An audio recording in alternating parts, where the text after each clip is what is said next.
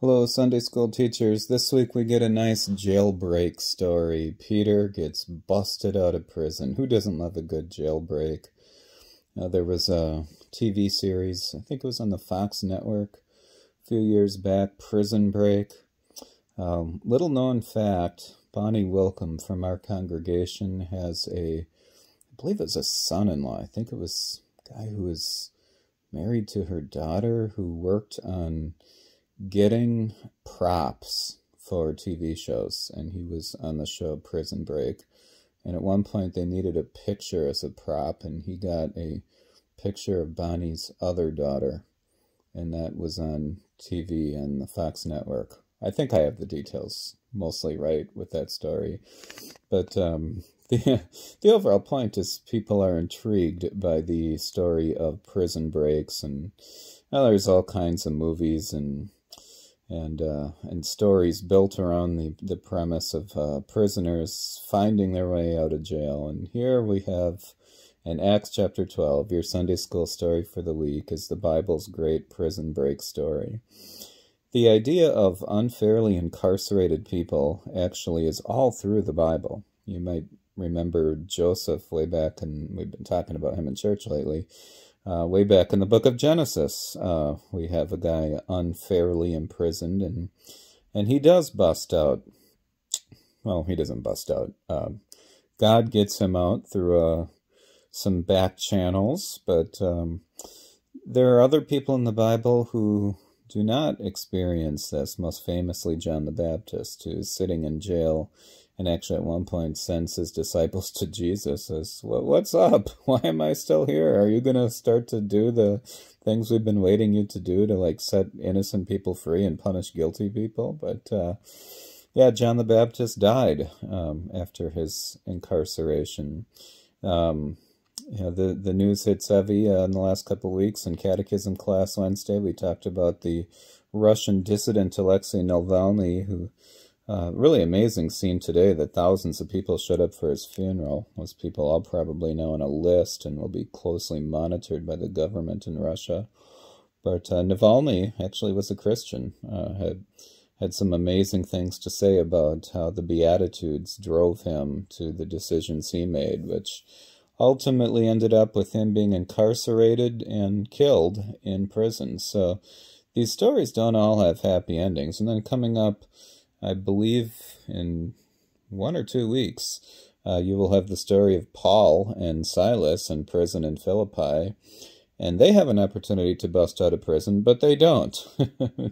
And that leads, we'll save that story for a few weeks. So what's the point here? If someone is innocent and thrown in jail, will they be set free? And the answer is unequivocally 100% yes. Although with the qualification that we don't know if that freedom will come in this world or the next. But the innocent always will be vindicated, one way or another. And here we see Peter. Now again, it's not like the days here with the apostles, that all the apostles are always escaping persecution. At the beginning of the chapter, we read about how James, one of the really inner circle disciples, the brother of John, the son of thunder, he was killed very early on, in all things considered, by King Herod. Now, there's a few King Herods. This would be the third King Herod that we've encountered in the Bible, and really a bad guy. And he'll get his comeuppance, but he does murder James, the brother of John, and now the disciples. Now there's 11 apostles again. Judas had died, took his own life, and then he was replaced by Matthias, so we're back up to 12, but now we're down to 11. And the disciples are thinking they're going to be at 10 because Peter's in prison. Herod is going to make it real public. The only reason Peter's still alive in prison is because Herod wants to get maximum attention for this. He sees that he's gaining a lot of public popularity when he's killing the followers of Jesus. Peter's the big fish here. He's the guy who's been the most public. From Acts chapter 2, he's been front and center. He's been preaching publicly. He's been doing miracles publicly. Now he's in prison until he's not. Maximum security setup here. You talk about they were not leaving anything to chance with the guarding that they had of Peter. You know what this story really bears some echoes of? Is the story of well, we might call it Easter. So the Roman authorities had pulled out all the stops. They were aware of the rumors that Jesus had actually started to spread, that he wouldn't stay dead. Jesus told people, like, I am going to die, but I'm going to come back. And this was a known fact. And so the Romans weren't really afraid, and the Jews, for that matter, the Jewish leadership, the Sanhedrin, they weren't really afraid of Jesus coming back to life. They didn't actually think that would happen. But what they were afraid of is the disciples stealing the body. So they set up this maximum security situation with this seal, with this rock, and well, the fact that Jesus rose from the dead and the rock was rolled away and the seal was broken actually ended up, their security measures were rather counterproductive because they helped to actually prove the resurrection and that it wasn't a grave robbery. Kind of a similar thing here, where we have this really extensive guarding of Peter, and the fact that Peter is able to escape, pull this Houdini act under such lock and key is evidence that, well, that it was a miraculous delivery, that Peter really didn't escape, but that rather God delivered him. And then so Peter, yeah, the facts, the narrative of the story are pretty straightforward, and even the very youngest kids, we can kind of walk them through the prison break here, how the angel busts Peter out of prison. Then you get this wonderful scene here of Peter going to the house of a woman naturally named Mary, because it seems like every woman in the New Testament is named Mary, all named after Miriam, the sister of Moses. This Mary is, you know, we talk about our small Lutheran world sometime. First century Christian church is a small world. This Mary is the mother of Mark, who you may know as the author of a book in the Bible called Mark. She would also then likely be the aunt of, or the sister, sorry, of Barnabas, the friend of Paul, who, well, we'll get into all of that stuff right now today. But it's a close-knit community is kind of the takeaway here. These folks are sharing life together. They're sharing joys and celebrations. They're also worried. They're gathering together. They're praying for Peter. They're worried about what's going to happen. And then Peter knocks on their door. They just leave him standing there. That poor servant girl, nobody is believing her. Really, Peter, we got to let him in. Like, yeah, right, you're imagining things. And then they even go so far as to think maybe this is an angel, but it can't actually be Peter himself. So there's some real good humor and irony in the story. Backtracking a little bit, even the fact that Peter didn't really know what was going on until he was standing there. He literally thought he was dreaming until he looked around and realized, oh, I guess I really am out of prison. Don't let anyone ever tell you. A couple things. Don't let anyone tell you that following Jesus is boring, because we see it's anything but boring. It's not always pleasant, but it's never boring. At least it shouldn't be if we're doing our job. Yeah, the adventure here, just the sense of uncertainty, like you don't know what's going to happen from one moment to the next. And I mean, to some extent, that's always descriptive of life. One of the takeaways I have of this story is how quickly things can change.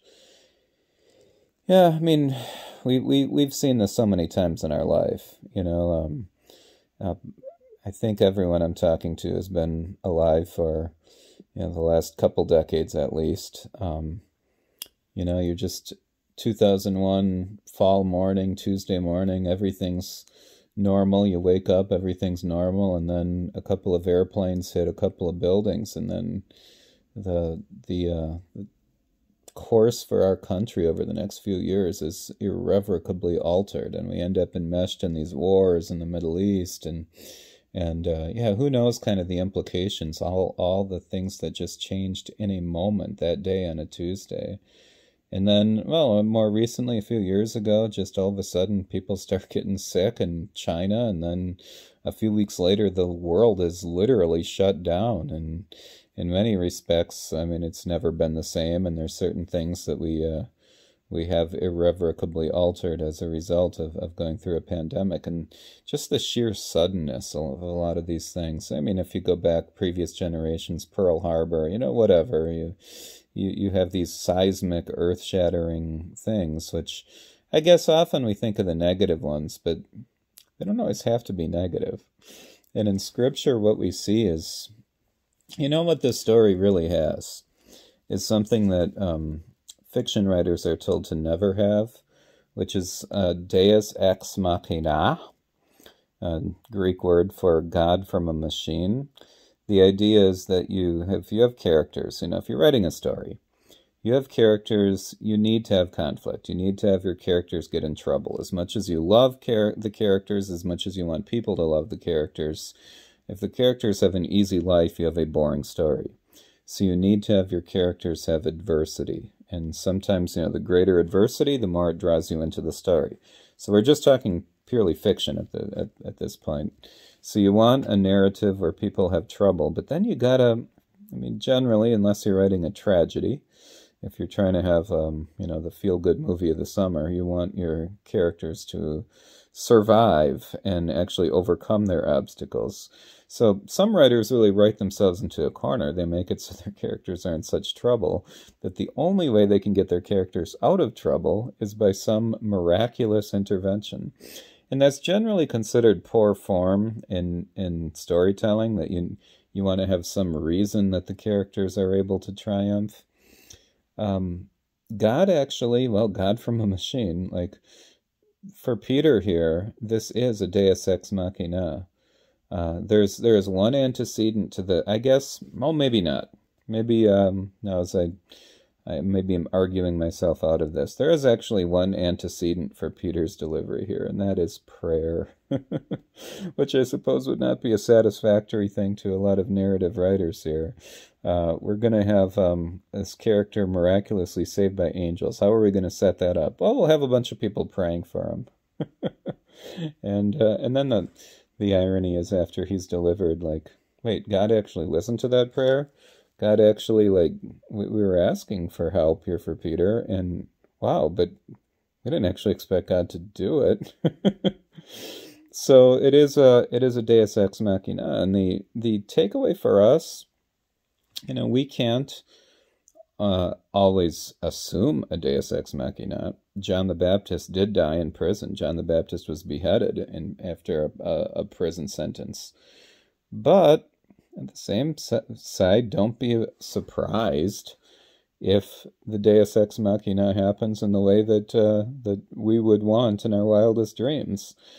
Now, for Peter here, it isn't just about, well, I'm going to give Peter an opportunity to get out of prison because I like Peter. God liked James too. Jesus was close to James and Peter. But there is a divine purpose to this. So if one is spared from prison or for some other adversity, the obvious implication is that God has a need for you. Well, not a need. God has a use for you. God has a purpose for you. God doesn't need anybody. But God does have a purpose, and he had a purpose for Peter. Many years later, Peter would be martyred. Peter would die. He would suffer. But today's not that day, as Peter is busted out of prison. Okay, good for Peter. But what about us? Well, as I said, one implication here is that, that God very, very possibly will provide miracles for his people in their time of great need, because that's what God does. He does love and take delight in helping and loving his people. So, what does the story tell us about who God is and who's in his tender mercies? Just that God is willing to save, and that God gives people purposes, and we shouldn't be surprised if he shows us grace. What does the story tell us about who we are as God's people? So what did Peter do to escape his prison? He was completely passive. He didn't do anything. He was given the notice by the angel, get up, get ready, and let's get going. And the next thing you know, he finds himself free. He goes to his community. That we are, by grace, the same way. Like, we were slaves to sin. We were imprisoned by sin. And whether our jailer is King Herod or the devil himself, we are powerless. We're under lock and key with this maximum security setup. But God sends not only an angel, but God sends his very son to allow us to escape. When Jesus gave his first sermon back in his hometown in Luke chapter 4, he said, "I have come to set the captives free." And he's talking about Peter in Acts 12. He's also talking about us today. We are the captives. We have been set free through no effort of our own. This is all the doing of Christ. And it's almost as if we're dreaming. We wake up one day, we look around, boy, things have changed. Things can change in a hurry. Be ready for sudden changes. Be ready for the adventure. And don't be surprised when these things happen. When Jesus rose from the dead, his disciples had a hard time. Like when the women came and said, he's risen, they said, "You're crazy." And when Rhoda announces, like, "Peter's at the door," they say, "You're crazy." Let's not be so quick to discount good news. And I always go back to Genesis when Jacob was told, "Your son Joseph is still alive and he's ruling Egypt." Jacob's numb. He says, "Get out of here. I don't want to listen to this. I don't believe you." Sometimes good news can be so unbelievable. But let's always be ready to receive the good news. Let's believe it. Jesus really is risen from the dead. And Peter really did escape from prison. So what does this tell us about who we are as God's people? We have been set free. We've been broken out of jail, and by the grace of Christ now we are free to look around and say, okay, I got work to do. I don't need to be afraid of King Herod or anybody else. And the implications, what does this mean for our life today? Well, I guess back to take that last point first, we have a purpose here. Peter was set free from prison for a purpose. As you read the rest of Acts, that purpose starts to unspool a little bit. And we don't necessarily know day to day how things are going to play out, what that big picture purpose is, but we can be guaranteed if we are here, we have some kind of purpose. We have been set free not to just indulge in the joys of this world. We have been set free from our prison so that we may be of use to God and the kingdom that he is establishing that is breaking into this world even now. The other kind of implication here is to expect the unexpected, to use a cliche. Be ready for anything. Be ready at a moment's notice. Be ready for a status quo change to hit us upside the head. Things can change in a hurry, and things can change in our lives in a hurry, for bad, certainly, or for good. So be ready for those late-night phone calls, those late-night knocks on the door, those late-night visits from an angel saying, pack your bags, we got somewhere to go. You never know. Things can change overnight. And then I guess the other implication here is the importance of community, although Peter is unable at this point to stick around in Jerusalem at the house of John Mark, but to realize that he's not alone. Even when he was in prison, he wasn't alone. The angels were watching over him. His people were gathering and praying for him. So let's be as that community. Let's be praying for our brothers and sisters, especially our persecuted brothers and sisters, especially those in our congregation who are bearing burdens of any kind. Let's be people of prayer, praying for them, and let's also recognize the strength that comes from community. When we find ourselves set free from prison, first place to go, where's our sanctuary? Where are the other Christians? Where are our brothers and sisters in Christ? This is the calling we have now that we've been set free from prison. All right. Well, lots going on. A simple story, but a lot of neat implications as we continue these wonderful stories in the book of Acts. May God bless your Sunday school classes this weekend.